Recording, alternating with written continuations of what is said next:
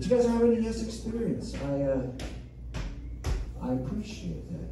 Oh, yeah, I don't know if you guys noticed, I'm actually wearing tap shoes. For some reason I was told after the pandemic we could reinvent ourselves. So I'm just gonna go around the world as the guy that wears tap shoes all the time. The best part about wearing tap shoes is no one's expecting it. Not one person can go into the bank. I'm here for a loan.